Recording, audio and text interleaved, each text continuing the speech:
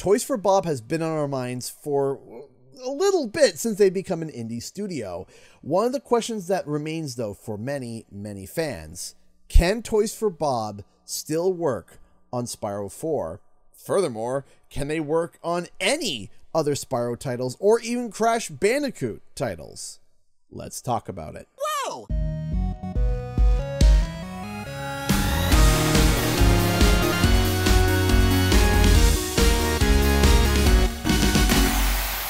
What's up, guys? Canadian Guy here, and back with a brand new Spyro 4 video. Now, if you've been living under a rock and you don't know, Toys for Bob has recently become independent. Now, what does that exactly mean? Well, in very, very short terms, it basically means that, well, Toys for Bob doesn't have to answer to anybody. They can make and develop anything that they want because they're independent. They don't need to rely on any big AAA publisher.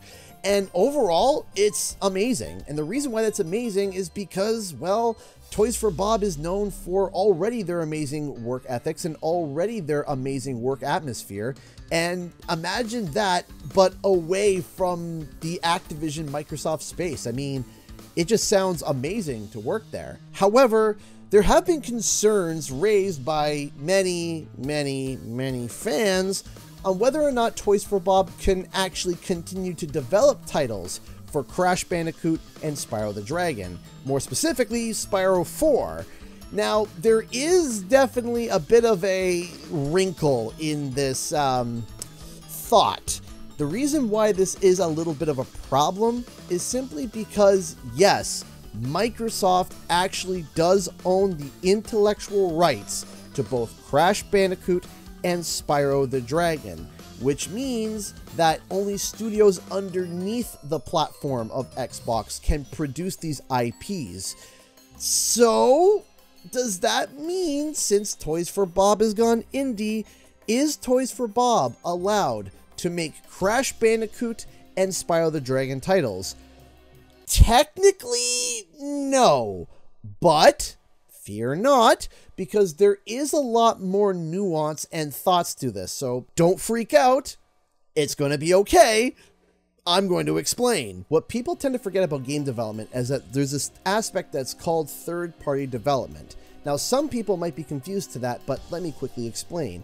Imagine a AAA studio like Xbox approaching a studio like Toys for Bob and asking them to develop a title on behalf of Xbox through a contract. It allows the indie developer to then negotiate with the AAA studio to figure out what they want to do on the project and if they want to work on that project.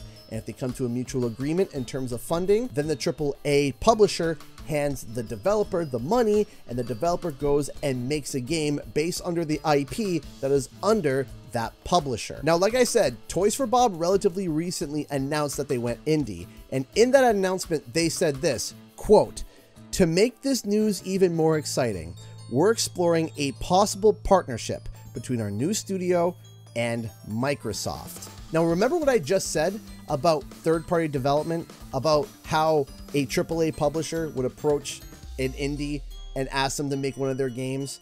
This lines up perfectly and exactly to that statement and to that process. Now, some of you might be thinking, yeah, okay, CG, I understand, I get it, third-party developers.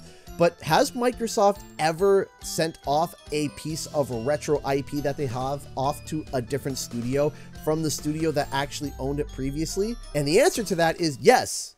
Yes, they have, and it has happened.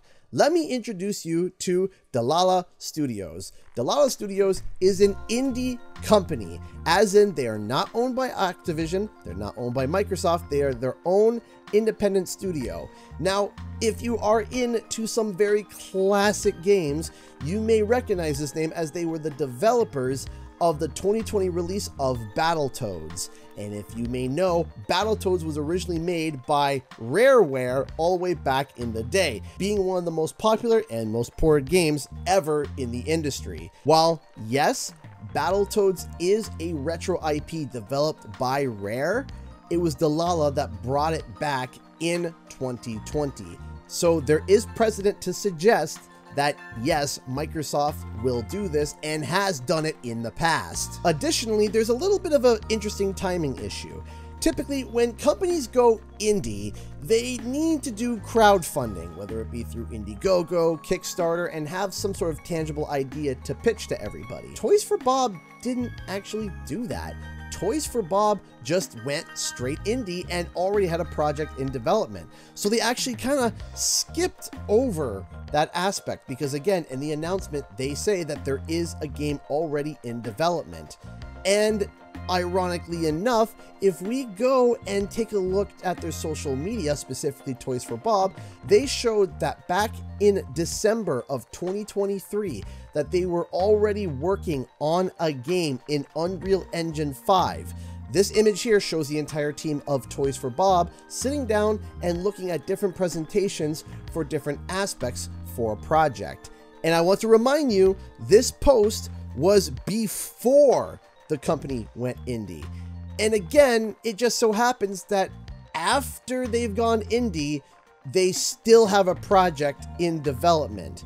So to me, that makes it that this project that we're seeing in Unreal Engine 5 is the same project that they're mentioning in the article of them going indie. Speaking of the article of them going indie, if you want to sit there and you want to nitpick and see the words of possible partnership, then you should read a couple lines below where it says, quote, "Our friends at Activision and Microsoft have been extremely supportive of our new direction, and we're confident that we will continue to work closely together as a part of our future." Now again, the article is explaining that Toys for Bob is going to be involved with both Microsoft and Activision, and they are literally saying that they are, quote, confident that they are going to be a part and working closely together as a part of Toys for Bob's future. Come on, do I have to spell it out? Now again, the piece of evidence that a lot of people are arguing and debating about online is right at the end of the article, where it says, quote, "So keep your horns on and your eyes out for more news. Thank you to our community of players for always supporting us through our journey. We can't wait to share updates on our new adventure as an indie studio. Talk to you soon." So, of course, people are pointing out the fact that they're saying "hold your horns," which is a reference to Spyro, as potentially a reference. But people are sitting here and saying, no, it's not a reference. But here's the thing. If you don't know Toys for Bob by now, you clearly haven't been here long enough. Toys for Bob is well known for years now to be always dropping hints and little nuggets of information for their future titles. They have been doing this since 2018. It is a big, obvious thing that if you've been watching Toys for Bob since then, they drop nuggets of information everywhere. For example, we're still finding information that we didn't even know were hints back in the day, like during the Crash Bandicoot 25th anniversary. While the day was happening, over on the Crash Bandicoot page, they were posting like crazy with a whole bunch of different images of Crash Bandicoot interacting in different ways. Now, at the time, we thought that it was going to be the time that they were going to announce Wumpa League, as that was the name of the Crash multiplayer title at the time. However, what we didn't know at that moment was that the game was called Crash Team Rumble. However, one of the posts that Crash Bandicoot dropped was this, of Crash running across the screen here with ones and zeros, and it saying Rumble, Rumble, Rumble. And at the time, we had no idea what it meant, and we didn't really even look at it. However, looking back, and with hindsight being 2020, that was a hint towards the title of the game, because we didn't even know the title of the game yet. And again, that's why I think Hold Your Horns, obviously being a reference to Spyro, is a direct reference to what Toys for Bob is currently working on. Notice how they just say hold your horns. They don't say hold your wumpas, or they don't give a generalization. It's literally just hold your horns. In my opinion, that's a big telling feature to say that the future that they are currently working on is related to our purple lad Spyro. Now, some of you might literally ask, okay, what was the point of Toys for Bob going indie then if Microsoft is just going to turn around and contract them to work on Crash and Spyro anyways? Why couldn't they just continue to work the way they had it before? Well, it's a little bit complicated. Microsoft operates their companies by letting the studio heads and kind of letting their whole studios run under their own autonomy. So basically, one of the things that they did was they made sure that Blizzard and Activision weren't really working together anymore. Blizzard was working on their stuff and Activision was working on their stuff. But the thing is, while Toys for Bob was still kind of set free, they were still under the Activision rule, which means that Activision still could technically tell Toys for Bob to go back and work on any project that they want.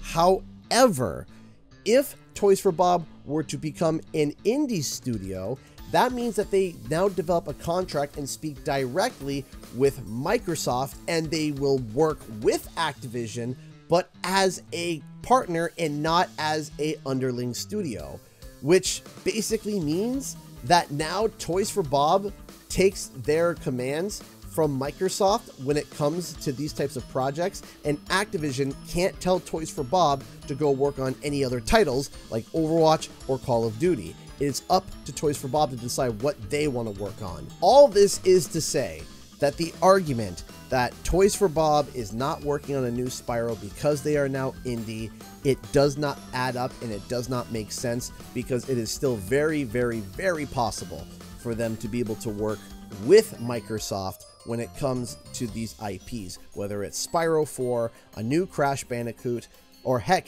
maybe even Banjo-Kazooie. But that's for a different video.